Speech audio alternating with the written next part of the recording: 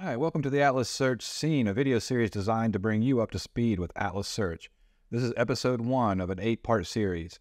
These are going to be short and sweet videos designed to give you what you need to get started using and effectively leveraging the power of Atlas Search on your own data. I'm Eric Hatcher, your host for the Atlas Search Scene. I'm a staff developer advocate here at MongoDB, specializing in Atlas Search. In my role to educate and empower developers in Atlas Search, I dreamed up this series to have my own humble home to present and demonstrate the powerful capabilities of Atlas Search. In this first episode, we'll start with an introduction to Atlas and Atlas Search, and then I'll talk and walk you through setting up and using your first Atlas Search index. I'd sure appreciate your feedback on the episode and the series. If you're enjoying this and would like to see more content on Atlas Search, clicking like will help us gauge interest and to get notified for the next episodes in this series. And to get notified for next episodes in this series, click subscribe below. Let's get started.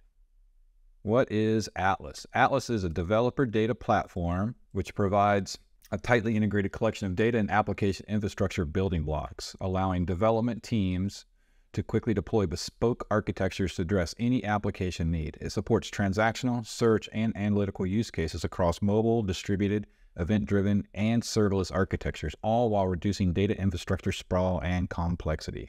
The Atlas environment contains many pieces of infrastructure that you'll need to build production applications, including backups, replication, sharding, charting, data lakes, data federation, and of course, Atlas Search. Atlas is built upon the MongoDB database, which is based upon the document data model. Document data model typically stores information about one object and any of its related metadata. Documents store data in field value pairs. The values can be a variety of types and structures, including strings, numbers, dates, arrays, or objects. What is Atlas Search, and how does it fit into the developer data platform? Atlas Search is a Lucene-based service that sits alongside of your MongoDB database in the Atlas Cloud, providing full-text search and relevancy querying capabilities across your collections.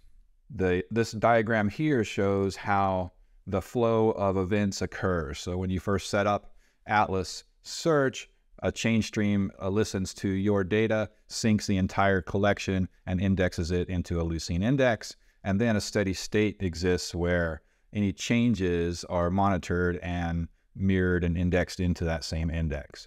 And there is a $search aggregation query that goes through the aggregation pipeline and then makes calls to the Atlas Search service. At the heart of this whole thing is this nice little library called Lucene.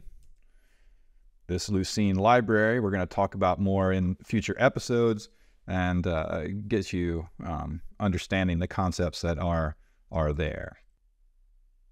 Atlas Search provides a powerful $search aggregation stage that allows you to match documents based off of exact to extremely fuzzy types of queries, providing relevancy ranked results with the best results appearing at the top. So you get these powerful selectors that you can query and match documents, but you also get relevancy. So the best needles in those haystacks come to the top. All right, let's jump right into the super quick start here and get you going with Atlas Search. So Atlas Search. So now we are at our cluster, and using our cluster, what we're going to do is we're going to add the sample documents. So over here on the overview of your cluster, on this extra menu here, there's a menu item called Load Sample Dataset. I've already done this, so you want to load the sample datasets, and then in your collections, you'll see these sample datasets here.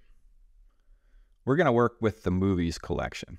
So what you do, once you've got the samples data in there, you go to the search tab here, and you can see here that there's no indexes already here, but it's giving us a quick start. We're just going to take the easy path and choose the visual editor, go next. Now here we'll leave the name default. This is the name of the index that you'll reference in your $search stage. We're going to map the movies collection. And we're just going to go through here. And there are other options here. We're going to go through that in other episodes here. But for now, let's just go ahead and create our search index. Now our handy dandy robot here is in the background spinning up a cluster of 3 search nodes, allowing your data to be indexed and replicated. And now our data is being indexed. We'll eventually get an email a few minutes later that shows that our index has been completed.